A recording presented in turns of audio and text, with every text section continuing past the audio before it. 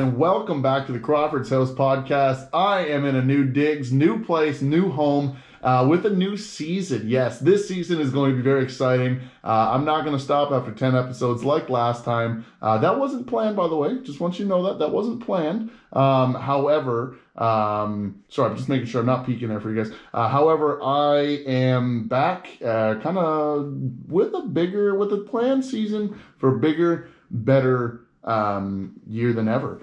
So I'm going to start things off locally here because we're in the midst of this COVID crisis. So I hope you're all staying safe. But I'm not going to be able to have a lot of people in-house, obviously, because you can't have a lot of people coming from different communities and going. So we're going to go virtual this year. We're going to have a lot of video chats. And I actually have a very huge video chat planned for next episode. Be on the lookout. I've always been into competitive eaters, and I finally reached out to my favorite one, and he reached back and said he wanted to do an interview. And I also reached out to his girlfriend who's a competitive eater, and she said she wants in too. So I'm just saying, there's a couple of huge episodes that I just have in my pocket.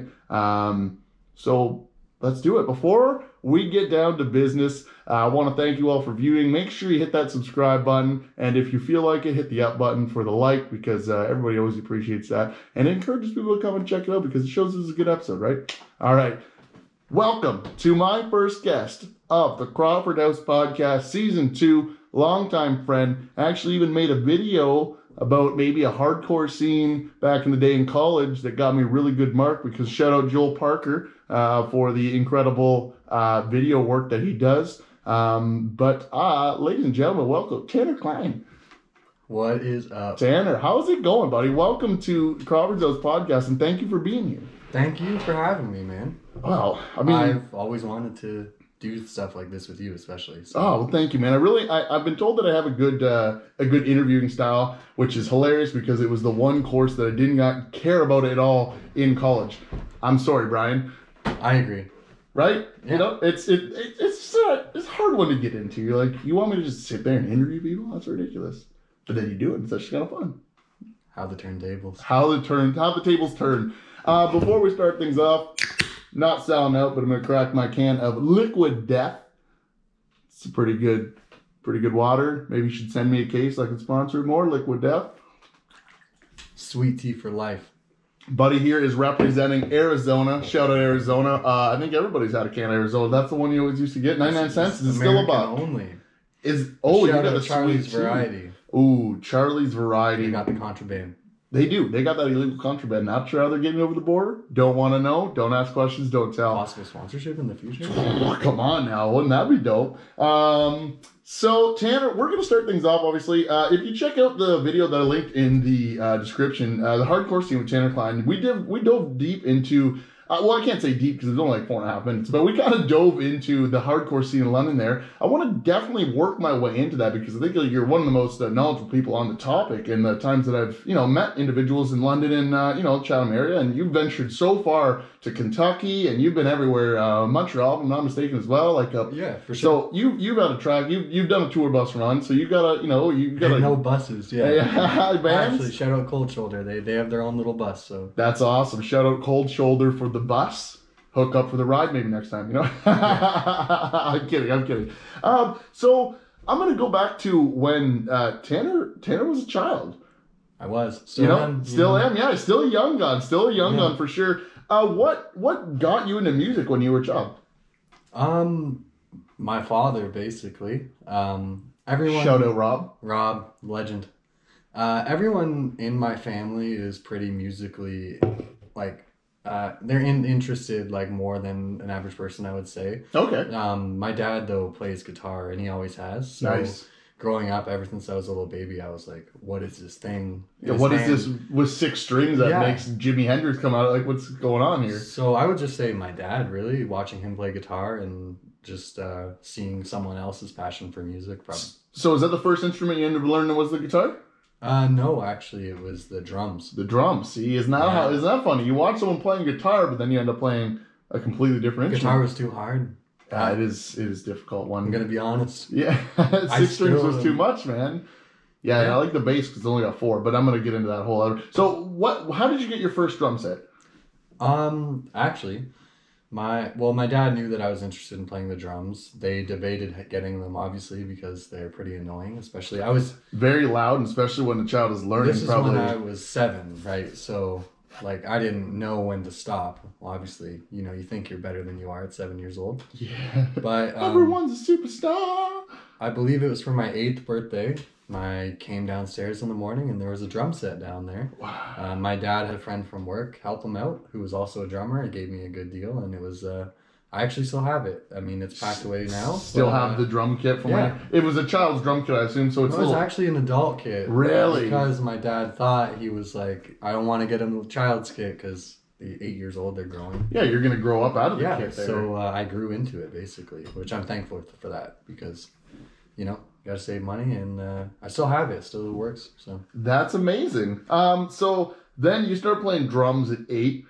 Where did that go? So did you rehearse? You kept rehearsing for a couple of years. Did you progressively got better? What was the journey? I definitely right when I got it, I was always playing them just every day. The excitement of a new or first instrument, and but it definitely, I feel like, being a kid and still wanting to go play outside with my friends, I kind of stopped for a little while. I wouldn't say I stopped, but it wasn't as frequent. It's like the old expression, it's not on the main burner anymore. Yeah, so, exactly. Yeah. And I think there's a lot of learning curves, and when you're a little bit smaller, it's harder to get through some of that. But I did do drum lessons, thankfully, at Frank's in Chatham. Shout out to Frank's. Yeah, awesome place. A lot of talented. I don't want to shout out just Frank's. I also want to give a shout out to Musical Strings and Things and Tony's. Awesome. I took music lessons at Tony's, and honestly, it was an incredible experience. It was really nice when there's a music shop there that has trained professionals that know exactly what they're doing, that want to help kids learn. Exactly. It's a really good environment there too. I mean, I can't speak for lessons at the other places. I'm sure I've heard. No, Tony's was amazing. Yeah. But it's awesome. It's good to have that. I mean, you can watch YouTube videos and everything, but the human connection is always going to make it more, I think, beneficial, in my opinion. Yeah, I've just recently picked up the bass, and I've kind of just been watching Mark Hoppus play bass lines and learning from his playing. Yeah. And it's this isn't the same, man. Exactly. This isn't anywhere near the same. Interesting. So you end up just starting learning for a couple of years there. When did you end up progressing into the band scene? How did high school end up going for you? Did you end up venturing down the music scene in high school? Well, so my first introduction to the music scene was when I was 10, actually. My sister, she was doing Irish dancing, funny enough. Amazing. That was her thing. She's 5 years older than me, so she would have been 15 at the time. Okay. She was friends with local musician Jamie Miller. Shout out Jamie Miller, local legend. So she took me to see his old band, Her Life Story. Anyone from Chatham knows Her Life Story. Those were the days, man. And I listened to at the time, rock music, Nickelback, stuff that I heard on the radio or my dad showed me. Yeah, 89 days. But I never heard anything too extreme. At the time, obviously didn't know what it was, but their band opened with a Devil Wears Prada cover, which is one of my favorite bands now. Band. And I saw people mosh for the first time, which was absolutely crazy. I thought they were fighting. They're fighting, right? And so that was my first introduction, though, when I was 10. And then my sister kind of stopped going to show, going, because she wasn't that into the music. She was more supporting her friend. And once I was 12, my parents started letting me go to the local shows with my friends, unsupervised. That's when I started meeting people who played music around the city, and I didn't start playing music in a band until I was about 14. So there was a little gap of just going to shows, meeting people. You're watching and learning the environment. Yeah. Almost. I'd call that you're building the castle. You're not living in it yet. And I was thankful that some of the older people in the Chatham music scene they're all welcoming. I think that's a huge misunderstanding with the hardcore scene, because the way, like you said, the mosh pit, it seems so, it is aggressive. Don't get me wrong. I watch a lot of videos where people are just getting hit in the head, and, but as soon as somebody accidentally gets hit in the head, those exact same people are there are you okay? I'm so sorry. Exactly. You drop your glasses. I've seen entire pits stop to help somebody find their glasses and then resume. Yeah. Honestly, some of the most friendliest people. Interesting. So then what was your first band that you ended up did you end up creating a band when you saw that? Did you end up joining a band? What ended up kind of pushing that? So actually, when I was around 10, I got my first bass guitar. No, it's the same age with the kind of a couple years there. Instruments. I was starting to get in, wanted to learn like a string instrument, but I didn't feel like I don't know if it was just my dad played guitar, so I wanted to do something different, but I wanted to play bass. I'd recently got into the band Slipknot. Pulse of the Maggots, man. Paul Gray had passed away when I was 10, like I think just like a few days after my 10th birthday, I think. So it was around then that I got the bass. Right on. And I started taking lessons. And at Frank's... Shout out Frank's again. Yes. And I was waiting for my lessons one day, and this guy, who I won't say his name yet. Okay, yeah, we'll build up to that. He was standing at the counter, and he had seen me there a few times. I knew that he was the singer of a local band called Overcoming Your Kingdom. Okay. Which Chatham folk might know. Bailey Claremont. Okay, yep. So he came over to me and he said, he's like, you play bass, right? And I was like, yeah, I was 12. He's like maybe 17 or 15 at the time. And he's like, I'm trying to start a band. And it's funny to think about it now, with all the stranger danger in the world. Yeah, man, approaching a minor in a music store and asking him if he wants to come over and play in your band probably isn't a way to definitely approach somebody. But hey, Bailey, it was a different time, brother. He added me on Facebook. I gave him my name, and then he's like, "You want to come over tomorrow?" And what a total weird way. We went over. We recorded an EP that day. That's amazing. This band was called Birdbones Fall. I never played a show, but that was my first time. Is the EP out there? It's on YouTube. It's on YouTube somewhere. Yeah, man. But that was my first time like working with anyone to like make music. I mean, they wrote everything, but that was my first time as a band. But my first real band would have been the Dateless Losers. Who I remember the Dateless Losers, another Chatham area band there. Which that was only about a year after that. Which was, I met Ryan Haysom and Cameron Dubé. There was a music video shoot for Letterbomb. Yep, shout out Letterbomb. I Classic. went just because I was a young kid who thought these guys were really cool because they were in a band and they made good music. They did, exactly, and they invited they invited a bunch of people, whoever wanted to be in the music video, and I met Ryan and Cameron, who were a year older than me, and that night they asked me if I wanted to sleep over because they were having a party after the video, and then we said we were going to start a band, and that's what right there. We hung out the whole summer. That's amazing. Yeah. And did the summer end up getting a band? Did the band happen? Did an EP get formed throughout that summer? We did. I played bass, and they both played guitar. So we needed a drummer for sure. That's like the hardest thing to find. That is a hard one to fill, but once you find one, they're... Thankfully, Cameron's older brother had a great friend named Cody King. Cody King. Another legend. Absolute. I didn't want to say it, but I mean, I can't keep just giving out legends. People won't believe me, but come on, there's a lot of legends in this city. And he was down to play drums for us. He had never played drums in a band, but he had always kind of messed around with them. He liked to drummed on percussion a little bit there. Yeah, and then we went to a sound system show, local, another band from Chatham. Another Chatham band, dude. Great band. Probably at one of those retired venues. Yeah, I was at Kingston Park outside. That's almost a retired venue. This R.I.P. to the Pond, man.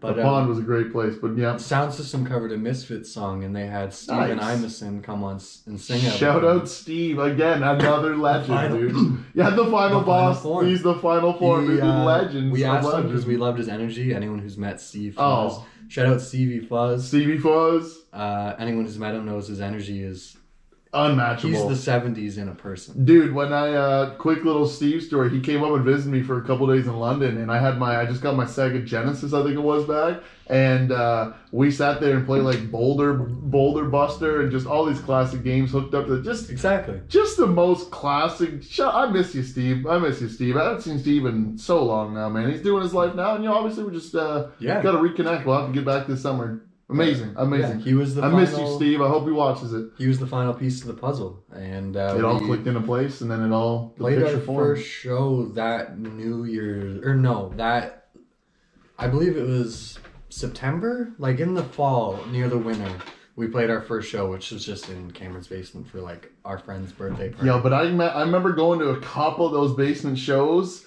I wasn't huge in that friend group at the time, obviously, but those shows were pretty cool, they were man. Awesome. They were like a good house party. It was there was some great times. Good times out of that house. Yeah, dude. Yeah. And the parents even were cool about it. Like, the parents were involved in, like, really cool. Because if not mistaken, I remember the parents were both musicians as well. Or maybe just one of them? I don't remember correctly. I can't remember, but they were definitely very supportive of all of us playing very bad punk music, loud. But that helps so much in like to have supportive parents when you're going into a punk rock career, even just a band, because like you said, when you just first got your drums when you're a kid, you're not playing good. No. It sounds awful, but you're learning to play good. Exactly. And I've seen you play because you still fill in for drums sometimes, if I'm mistaken. I have rare occasions. Sure, but so it's more of the singing and the bass. Yeah.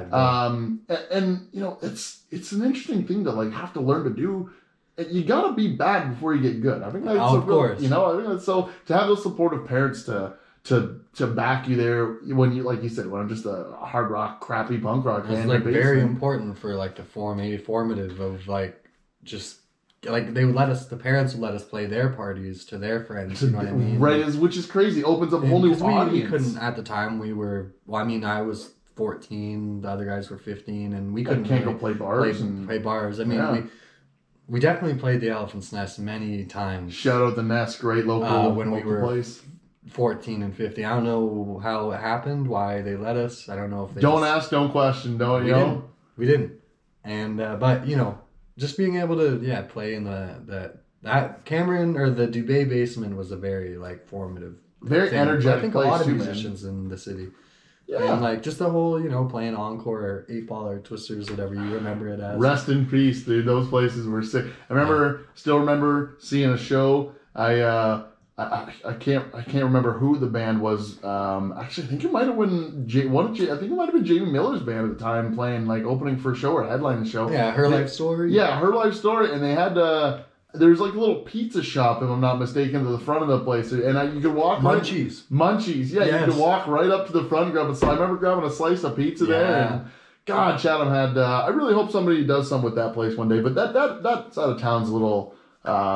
With Coco's Pizza getting developed on that corner, that's a really nice development there. It is. And you got a whole. I think that really side of town could develop. I know it's hard to believe, but I really think Chatham's coming back on the boom. A lot of new houses are being built.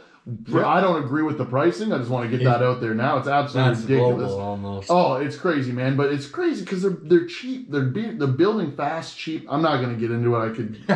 I'm very passionate about the realty. It's crazy. I never thought I'd be about realty, but whatever.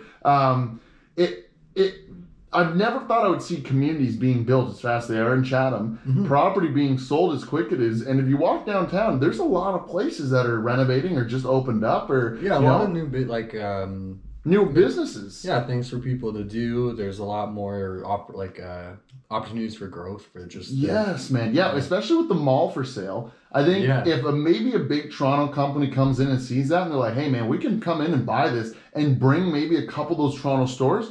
Imagine having a point between London and Windsor to stop at, having the traffic from Sarnia, Mm-hmm. Yeah, let's quit driving to Sarnia and have Sarnia drive to us now. Yeah. I'm getting diverted, but so interesting. So then you end up meeting the band with the Mans for that summer. You guys end up creating an album. You guys end up doing shows. Yeah. What ends up happening there? I know that band no longer is together, obviously, but that's what happens with little bands. That everybody's been in a dozen bands, it seems like, because that's development. That's how you get better. Never had a last show or anything. We ended up living in different cities. Life goes different ways, man, for sure. We played shows, in Windsor, Chatham, London. We would play Sarnia, a lot. Sarnia and Windsor were big cities for us at the time.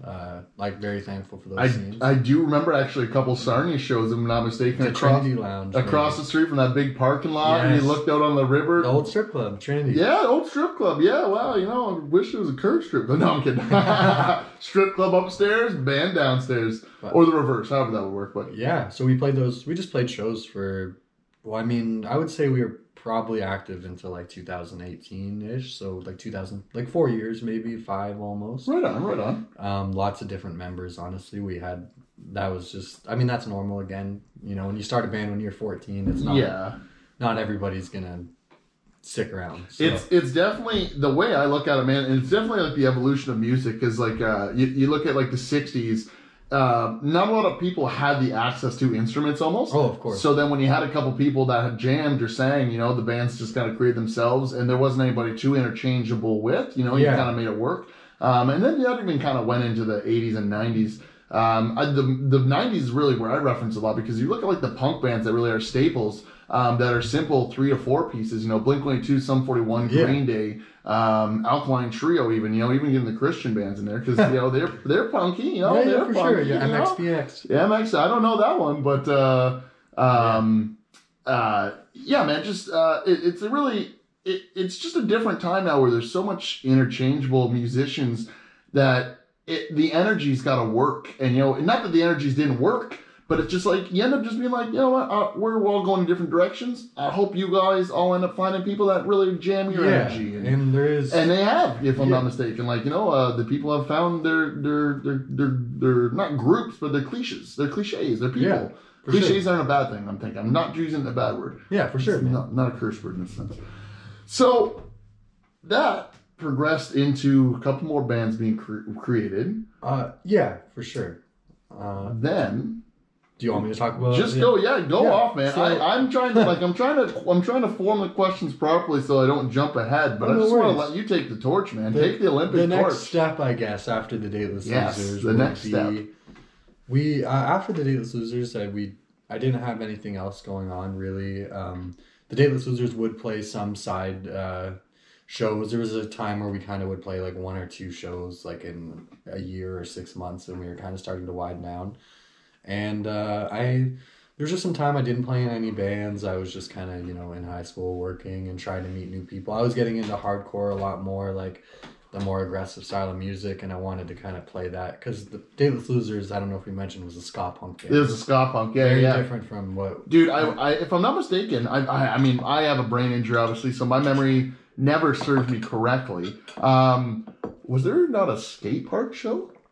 There was. We didn't play or anything. But Sound System Obscure and Elastic played. I remember it like that was yesterday. Yeah. Which is crazy, man. Those were COVID times is just what I'm thinking about. Yeah. So go on. So yeah. Sorry, I didn't mean to cut you off. No worries. So I was just in high school.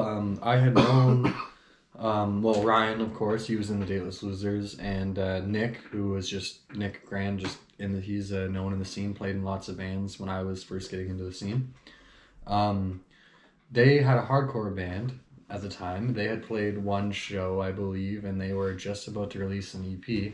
And I hadn't talked to these guys in quite some time, but we started to talk and kind of, you know, start getting back into each other's lives and hanging out. And they asked me to play bass because they needed a bass player, and that was how I joined Watering Hole. Watering Hole was a pretty big chunk of my in terms of my music career, like playing. That's been a very important part of. Yeah, because Watering Hole's now been around for like 6 They years? started in 2015, I believe, and I joined in 2016. Yeah, so like 6 years almost. Yeah, that's. I mean, that's crazy to say out loud and right? think about even to my eye. Hey, but you guys have 2 albums.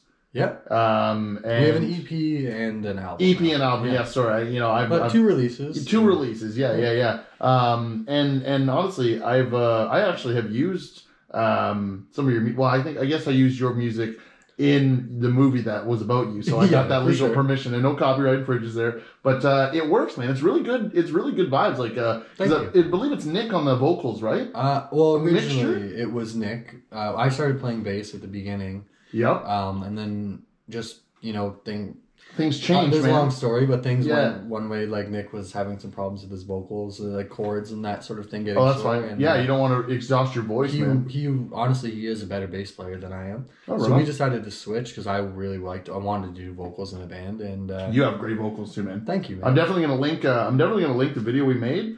Like I mentioned that I think earlier in the video, but I'm gonna link that. But it's just for people to check out because for sure.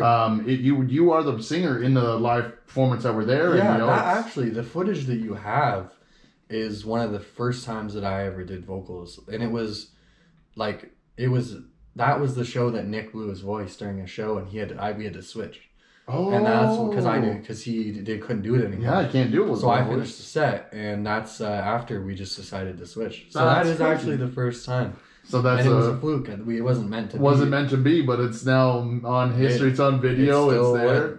We're still together, and it's still the way it is. Dude, now. I still think all that video footage is on that terabyte hard drive. I still have. So I could give it to you if you guys want to make a movie. Yeah. Once you guys get famous, the documentary gets made about Watering Hole.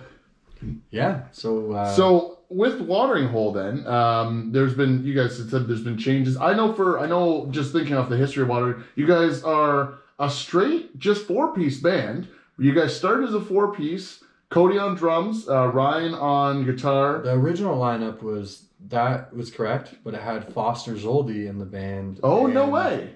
Connor Huey. Okay, so it was originally 6-piece. So they were that was just for that first show. And then, I think that after that, it was me, Ryan, Nick, and Cody. And Jacob. We had one other guitar player. Yeah, and then and Zach as well, if I'm not mistaken. Yes, throughout the years, you guys had a great couple guitar players. Yeah, incredible guitar players, absolutely, But the band basically at the core, being the 4 of us, we're the majority of our active. It's just worked better with the 4. I don't know if you guys. It's just the way. It's just the way. It's just the way it's gone. It's the way the time or the way the wind goes. Right on. Metaphors or whatever. But yeah, I mean, I'm a Blink-182 diehard fan, and I can take that where I understand Tom's doing Angels and Airwaves and not in Blink right now, but I don't know that I can look at Blink with a new singer and keep. But it's just chemistry, right? We just everything. We've had no reason to make it any different. So. So, talk a little bit more about the Watering Hole business that you've within a majority of your music career has been with Watering Hole. Tell me a little bit about just that journey with Watering Hole. Yeah, well, we started out much the same as the Dateless Losers did, just playing shows in Windsor, Sarnia, Chatham, London. That was like the circuit, the 401, maybe you go to Toronto, maybe Quebec. Yeah. Which our first trip was to Quebec. Right on. Like our first weekend, we... Across le border.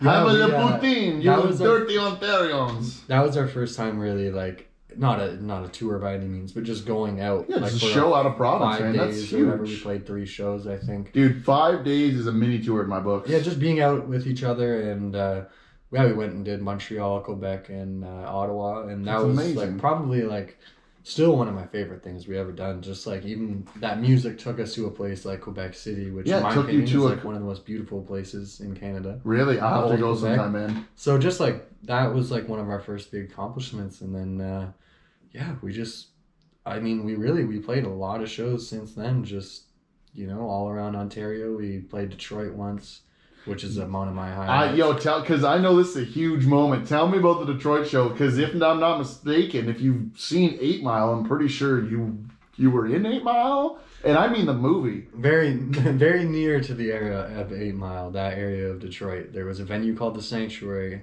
Well, the venue is still running venue in a different location in Detroit. Okay, it's moved now? Yeah, it was an old church that got renovated into a venue. Our buddy Maxwell... Well, now buddy, obviously. Not at the time, but ended up creating the bond. There, and it was one of the my favorite venue, most unique experience I've ever been. It was just a community, there was a patio outside. Everybody would hang out. That's amazing. It was sick. It was BYOB because it wasn't a real business, so you could just bring cases of beer. You could just hang out. Friends hanging out. And all these great bands from all over the States. I saw bands from England come through there. I saw bands we went there all the time. Yep. But yeah, we played there, which playing in Detroit is just crazy, so many legendary, for hardcore especially. Oh, absolutely, man. The history within Detroit is so rich. Yeah, Watering Hole, we played lots of shows over the years. We put out an EP. We just put out a record last year. We've just been giving her, man. It's the been emotions, That's awesome. And obviously, if COVID wasn't around right now, you guys probably on tour. That would just be. We definitely were starting to plan for tours before all of this happened. And, it's. You can't. I'm not gonna complain too much. No, dude. Of course not. There's bigger fish to fry. But, of course. Well, and the bigger fish to fry thing is what I kind of wanted to... I was going to lead into it, but the bigger fish to fry is a perfect way to lead into it. All right. You are also not just a band member, but I would look at as a huge brand ambassador for the community of hardcore. I appreciate that. Yeah, That's, dude. Quite a title. It is. Well, yeah, I mean, I'm not anyone to give the title out, obviously. Who the hell am I, right? Who am I to give that title out? But... in my opinion, and I was, I think I was very involved in the music scene in London when I was there. I met a lot of incredible musically talented people. I saw a lot of venues, talked to the people at the venues, Great the city bands. for playing music. Incredible city. So many amazing venues, little bars and everything with stages. And even just festivals that would end up happening where they would allow Fanshawe students to play and stuff. Incredible. You really introduced me to a lot of new people in that community and new venues and stuff that opened up, my social group to meet a lot of new people and stuff like that. For sure. How did you get to that point, man? How did you get, obviously I know what you got 10 years of, let's say 10 years that, we're coming up. Yeah. From 9 to 19, let's just say, of working in that community there or doing bands. How did you end up representing? How did you do it? Because I want other people to watch it, to be able to learn how to do it in their community as well. For sure. Because I think it's not as hard as people think. Not trying to, that sounded totally wrong. I want to cut myself off there because it is a lot of work. But you have to, it's representing things and brands in the right way and working with the right people, connecting people. For sure.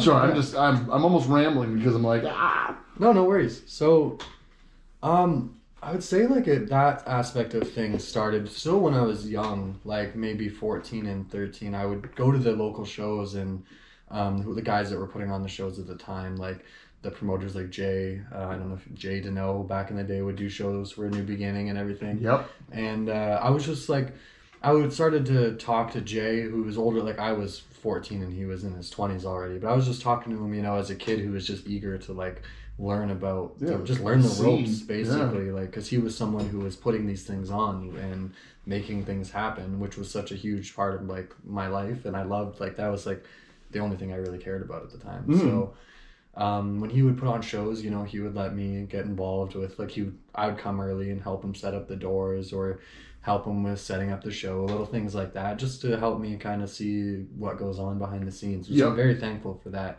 Jay still, we don't talk that much these days, but still a great dude. Again, man, roads have just gone different ways. It's just, But, so when I was 14, I believe, or 15, was when I played, or we booked for my first show with my friend Will, who I believe Will Grant, of course. Yes, I know Will Grant. Actually, if I'm not mistaken, no, I mean, I know Will. I'm not gonna get in. I know Will, amazing guy. I was gonna reference a real cool story that I got with Will, but I mean, I'm not gonna waste my time. I'm just gonna let you go on because I'll get rambling and I don't want to. Go on. But so me and Will, it was actually a very last minute scenario. So I had got a message from a friend of mine, just a friend from the hardcore scene I'd met. He played in bands in London, and he was starting to get involved with booking tours for bands. And he messaged me and said that a band from Toronto and a band from the States had a tour date fall through, and it was the routing was kind of coming near Chatham. So he kind of right along that 401 Plaza. He was can you make anything happen, basically? And as a 14-year-old kid who saw this opportunity, I really wanted to make it happen. It was a week's notice, so most shows you plan a couple months ahead. Yeah, you get a little more time. Money. But Will was trying to do show. He had done a couple shows already, and same age as me. We both were eager, ready, wanted to do it. So we called up as many venues as we could. Got a bunch of no's because they're what is hardcore, what is moshing. Yeah, that is that whole. Yeah, people don't know or don't like it. Almost because they're misinformed. So we were kind of scrambling. Well, I mean, never going. No worries. No. It's just it's just understandable how they could be misinformed, but it's an incredible scene. Yeah. Thankfully, we had one place that answered, which was T-Bones. T-Bones Steakhouse. Yes, in Chatham here. So they let us do the show, which I think they regret to this day. No. Table might have thrown a window, or with their families eating. And these were a metalcore bands. No! At the same time? Yeah. You can't have people eating while a band's performing. It was chaos, but it was awesome. People came. We lost some money, expected, whatever.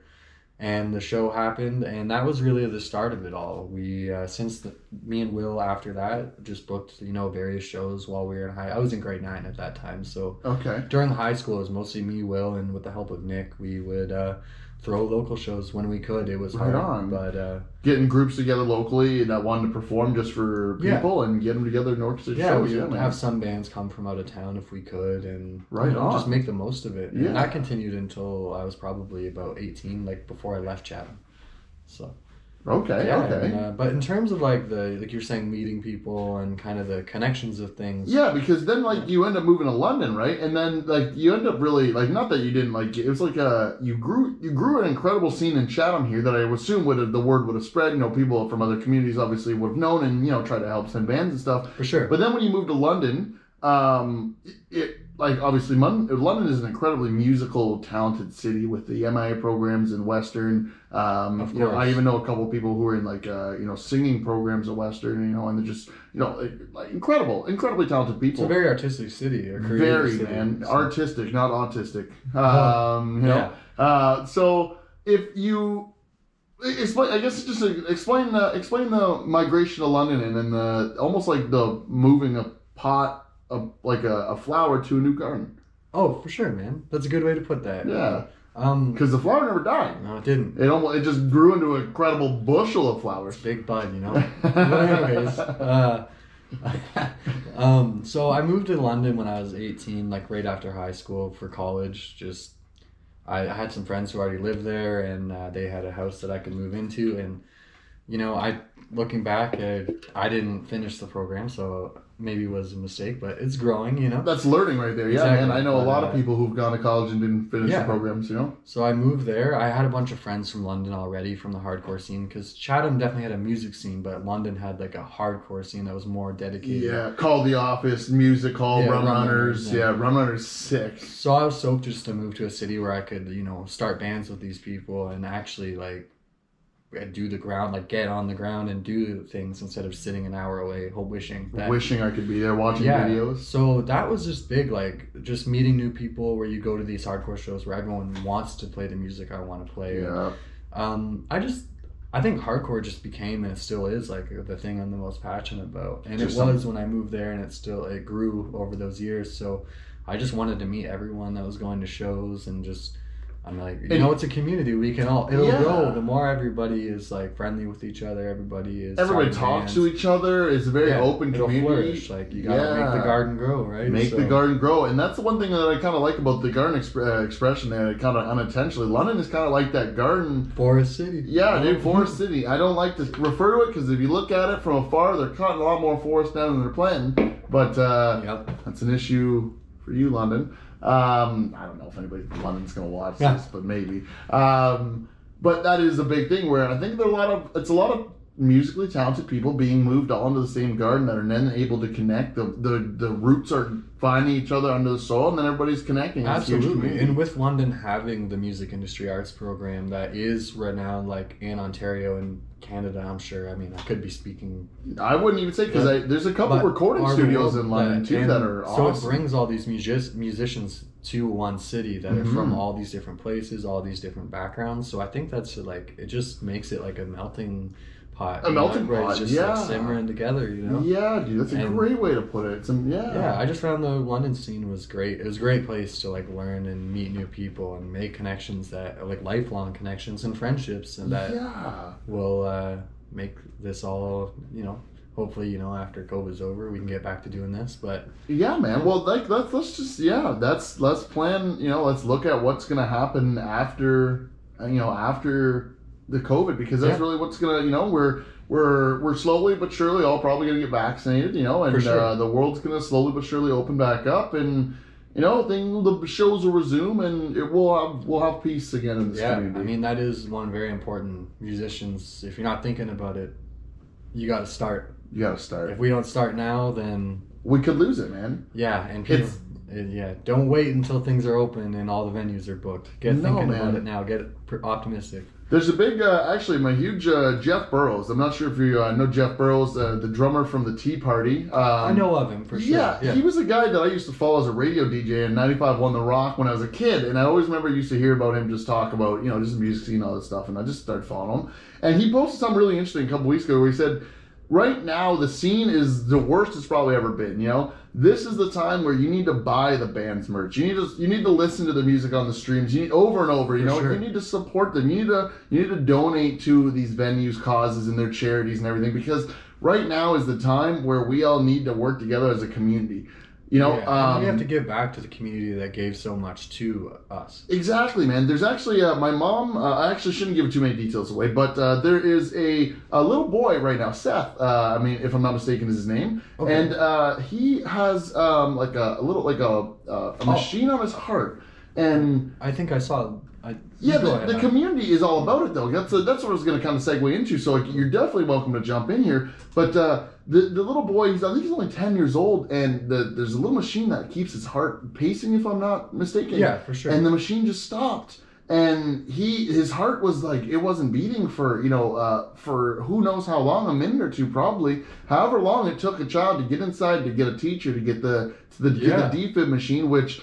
I know when I was in the hospital scene with my whole accident, 6 years ago, 5-6 years ago now, I remember hearing about that. There was a big push to have these AED machines everywhere.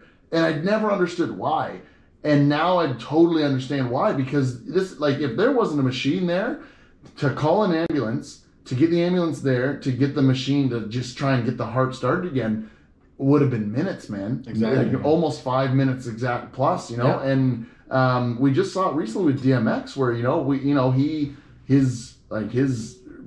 think it was his brain or his heart shut off. A heart attack, I believe. For 30 minutes almost before they were able to get, and that, unfortunately, rest in peace, DMX, but but it's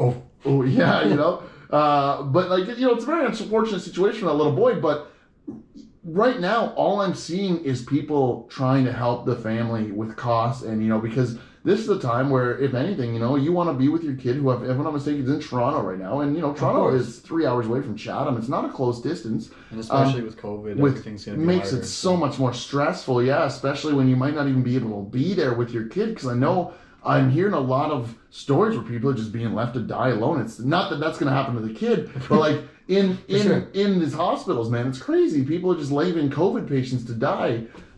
There's actually a real sad story. I don't want to get diverted, but there's a sad story of a nurse in Mexico. They're filling up surgical gloves with warm water so that patients don't feel like they're alone when they're dying. That is wear a mask, people. That is the most heartbreaking thing ever, man. Yeah, let's just try and stop it together. It's not hard to social distance from each other. It's not hard to wear a mask in places indoors. It isn't. We're allowed to take the mask off in restaurants when we're eating. It really isn't hard to wear the mask when you go into the. I don't know. We're gonna get diverted. Yeah. You actually had something before, because we gotta wrap these things up here. I'm trying to keep them under 45 minutes to an hour. Community. Yeah. You had mentioned earlier to me something really important. I definitely want to get this out there because I think it's a huge thing we all need to know about. Yeah, for sure. I have a friend of mine who he's from the U.S., lives in Indiana.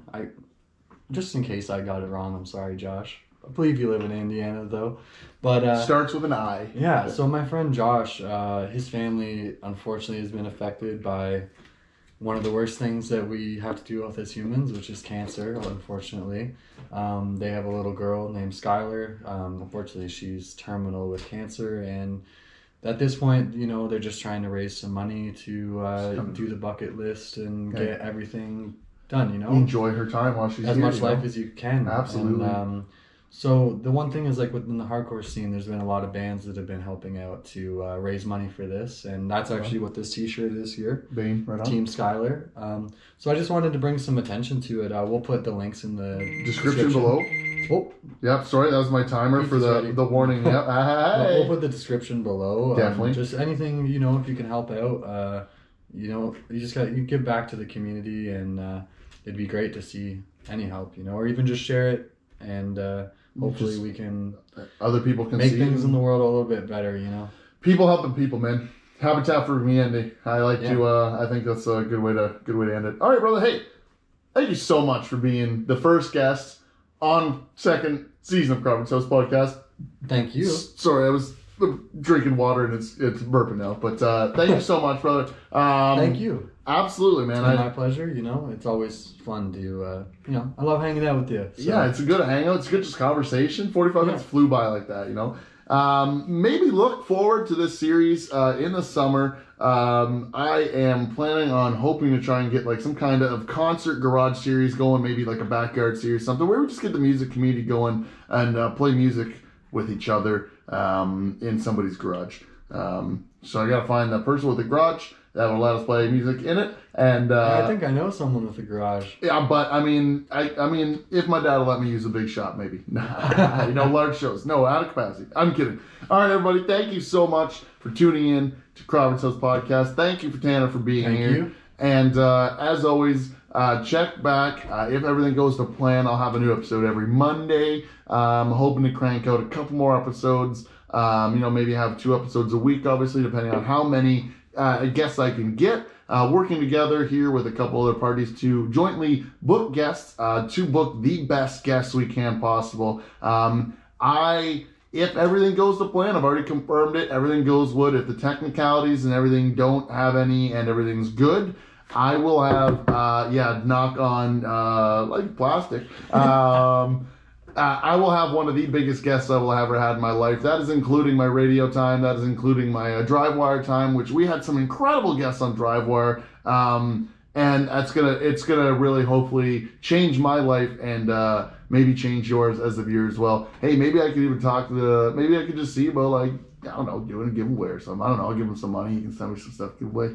You guys like Crawfinator merch? I'm in the shoot of doing it right now. I have a logo in the works. We are working on getting some Crawfinator merch out for you. Anything you buy from us would just help support, myself and, this place. Give me some new art on my wall. Maybe that'd be awesome. I got some. It's not high, but no worry.